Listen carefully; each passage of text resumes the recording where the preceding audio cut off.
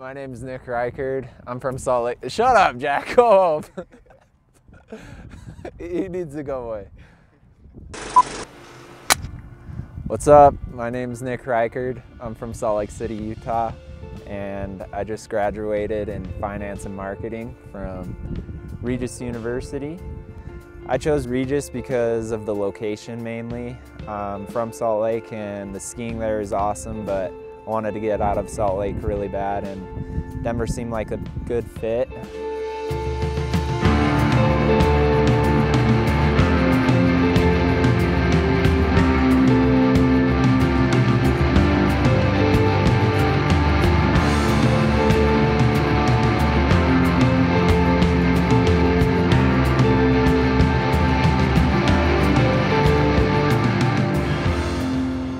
I wanted to go to a smaller school that I could get more help with my professors, but still have the mountains, and CU Boulder was too big for me. Same with Denver University. Regis is only around 3,000 students.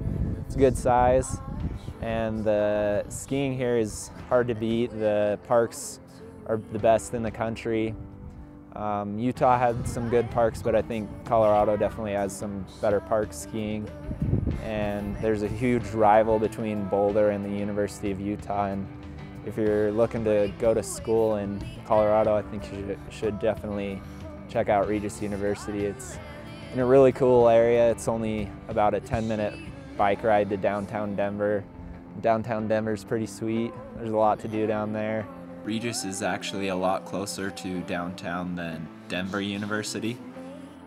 The mountains are pretty close. My friends and I always go to North Table to rock climb, and we also go to Idaho Springs to mountain bike.